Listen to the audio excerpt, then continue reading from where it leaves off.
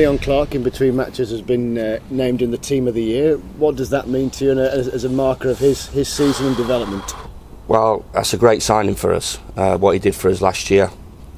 and what he's done for us this year, and how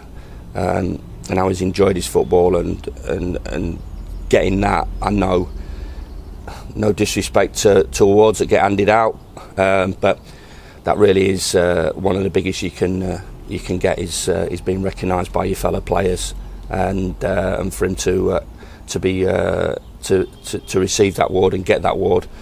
when you look at the likes of the players that are in the division at the top of the pitch, is an outstanding achievement for Leon, and